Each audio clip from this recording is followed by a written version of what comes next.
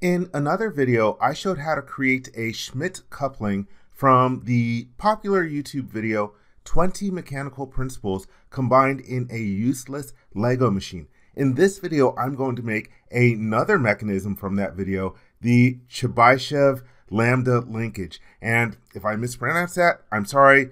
I'm probably going to mispronounce it throughout this video, so I'm just going to call this the Lambda Linkage. It's called the Lambda Linkage because it sort of looks like the Greek letter lambda. And this is what's called a cognate of the Chebyshev linkage, which means that it creates the same output as the Chebyshev linkage, but it has different geometry. And with this linkage, it converts rotational motion into straight line motion. And in another video, I'm going to show how to create a Plantigrade machine, which is a walking machine. It's really, really neat. But anyhow, let me show you how this lambda linkage works. I've already set it up. I'm going to show you how to create it on your own from scratch, but let me show you the motion. I'm going to just run this one, and you can see how it moves around on here. And you can't really get that it converted rotational motion into straight line motion, so I'm going to use a trace curve in order to show that to you. If I go to the analysis drop-down menu in mechanism mode and then choose trace curve, I can choose to create a curve in a part. I'll select this part for the one that will get the curve, and then I will choose this point. I'll do 2D. Let's select my result set and then click the OK button. And so there you see the motion of the end of the fourth linkage in this lambda machine. And so it's got a curved portion, but then it's got a relatively straight line portion. Now it's not perfectly straight, but it's pretty darn close. And that's why this linkage can be used in a lot of different machines. So let me show you how to create this on your own. I'm going to start off by creating a part that's going to be the basis for the linkage. So let me go to the new button, and I'm going to create a part, and I'm going to call this my lambda generic. Yes, I'm going to make a family table in this video. So let's click the OK button, and let me turn on my plane display. I'm going to sketch on the datum plane called front, and for my shape, let me look straight on at my sketch plane. I'm going to create two circles. Let me create one about over here and one about over here, and I let them snap to having the same diameter. Let me throw in a center line because I want to control the distance between the two centers. Let me put in a symmetric constraint. So let me choose that and that, and you'll notice that one of my weak dimensions went away. Let's create a dimension from the center here to this one over here, and then middle mouse button. And you want to choose your initial dimension carefully because the other linkages are going to have lengths that are going to be a multiple of this one. Let me choose for this one, I'll choose 100 to keep it nice and simple. Let me unclutter the screen by turning off the display of my planes for a moment. Let's change this diameter to a value of 20. And then I'm just going to create a couple of lines tangent between the circles. This is going to be the basic shape for my linkage. There we go. And that looks good for my basic sketch. Let's hit the check mark to get out of sketch mode. And I'm going to use a sketch region. I did not use my friend squiggle trim in order to get rid of the lines that you normally would get rid of with a traditional sketch. But let's extrude this, and I'm going to change the depth to symmetric, and depth of, I don't know, 10 is good. So that is my basic shape. Let me hit the check mark and turn on my datum axis display. And for one of the linkages, I'm going to need a hole in the center. So let's create an axis for that one. Let me hit the axis icon, and let's select this plane. Hold down the control key and select this plane. And I really don't need to rename this, but let's do it anyway. Center axis. and hit the enter key so it accepts the name. And now let's turn off our plane display and create some holes. Let me hide that sketch. For some reason, when you use sketch regions, it does not hide the sketch when you create an extrude based off of it. I guess it assumes that you want to create other features based off of the sketch regions. So anyhow, let's create a hole, and I'll create it located on this axis. And let me hold down the control key and select a face. And let's make this 2 next for the depth. And I'll take that diameter value. That is fine. And let's do that a couple more times. Let's do it for this one over here, and 2 next. I could have copied and pasted, but in this particular situation, it ends up being just about the same. And 2 next, and that is good. All right, and in 3 of the linkages, I'm not going to need that center hole, so I'm going to rename this. So let's call it the center hole. And for my trace curve that I'm going to create later on, I need to have a point in here. Let's create a new point, and I'll create it at the intersection of, let's say, that axis. Hold down the control key and select that face. That is fine. Let me rename this, and I'm going to call it trace. I like to rename my features, especially if I'm going to use them in a family table. So that is good for my generic. Now let's create a family table for the 4 different linkages. I'll go to the Model Intent Overflow menu and choose Family Table. And now I will use this icon to choose what I want to vary in the feature. Let me pick the sketch out of the model tree just so I can get this length dimension. Oops, I should have renamed the length dimension, but I forgot. That is okay. I can always do that later on. And then for features, let's select the center hole and the point feature, and then done and okay.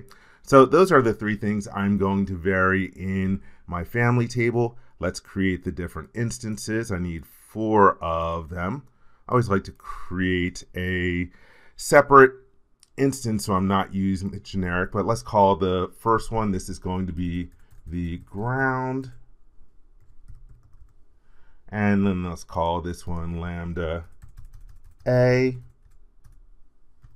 and B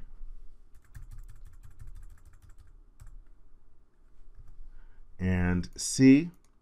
And so the only one that needs the center hole is going to be C. So let's go to this and choose no. No, I really don't need to do this, but hey, I'm here, might as well. All right, fill that in. And I could leave the asterisks here. I know that some people are like, oh no, you should never leave asterisks. You want to control directly whether the features appear or not in the instance. Now let's change the lengths of them. So for the ground, this is going to have a length of 100. So we'll just leave it the same value. Now, oh, actually, that's wrong. The ground is going to need to be, let's see, twice the length of the shortest linkage. Let me change that to 200. And the shortest linkage is going to be a value of 100. The intermediate length linkage, that's going to be a value of 2.5 times the shortest length. So let's plug in 250 for that one.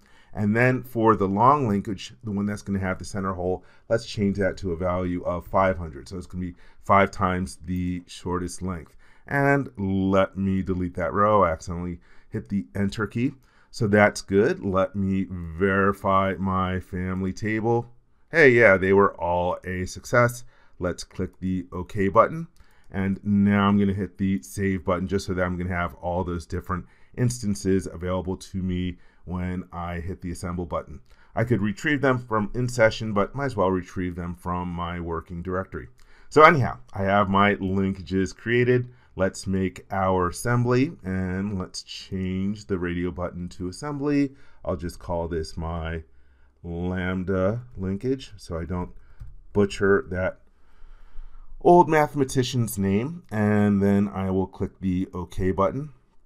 So now we have our assembly started off. Let's hit the assemble button. And I'm going to grab the lambda ground. And I can right mouse click and hold and use the default constraint to locate it at the origin. Then I'll use the middle mouse button to close the dashboard. Let's assemble linkage A. Here's lambda A.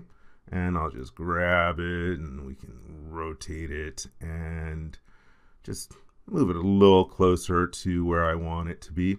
And this is going to have a pin connection.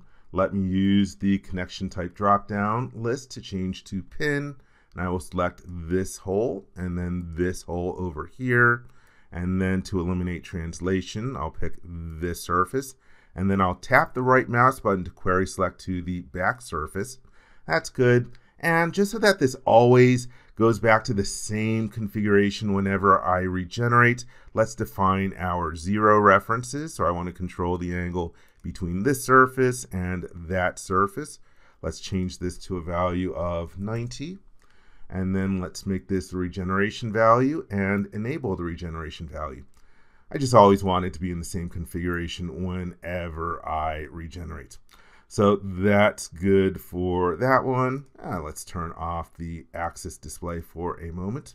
And now let's bring in the second linkage. Let's hit the assemble button and grab lambda B.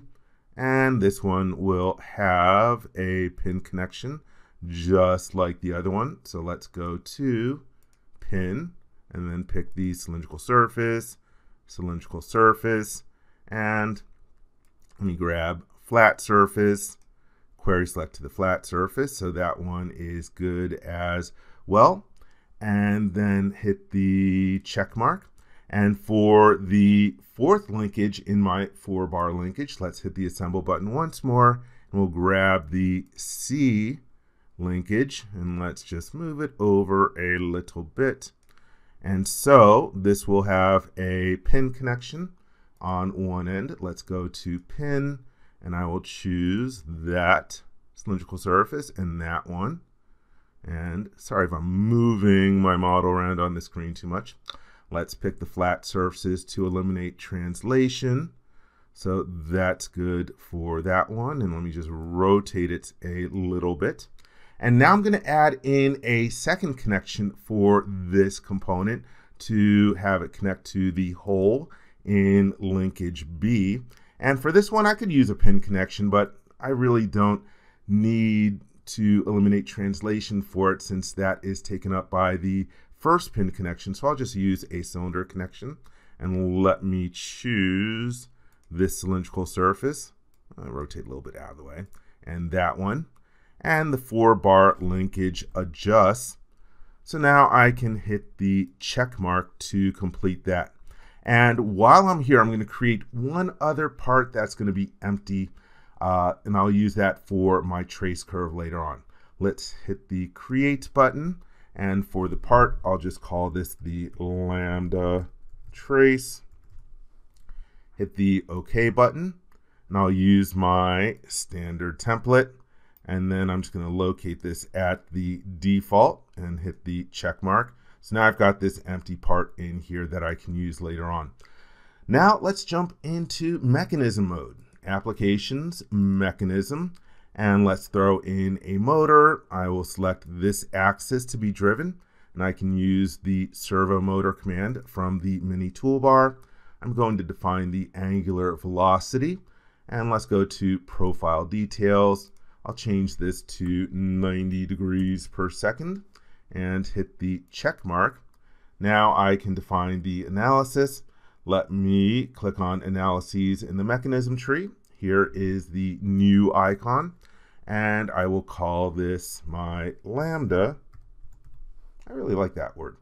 And let's do a kinematic analysis. And since I did 90 degrees per second, really only need 4 seconds for this to run.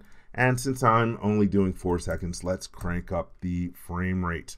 And oh yeah, I wanted to use the current configuration as a snapshot. I forgot to create that. Let me click the OK button out of here for a moment. And then I can go to drag components and let's hit the camera. And I'm going to rename this. Let's call it start. And then I can close out of here. Now let's expand analyses in the mechanism tree, edit to definition, and I can specify that snapshot as what I want to use. So that's good. Let's hit the run button and you can see it move throughout here. Let's click OK. And then underneath playbacks, here is the result set. I'm just going to left click on it and then hit the save button. And then I'll save this and I'll just leave the default name. That's good. Now, in order to create that trace curve to see the motion, once again, I will go to the analysis drop-down menu, trace curve. And for the paper part, I will pick that empty part that I created. Let's pick that datum point as the one that I want to use. I'll just leave it as 2D since this is 2D, and then select my result set and click OK. And so now we have the curve in the trace part that shows the motion that we got in our Chebyshev Lambda linkage. So I hope you enjoyed this video, and hey, give it a shot yourself. This is really, really easy to make and fun. And again, later on, we're going to make a walking machine known as a Plantigrade machine.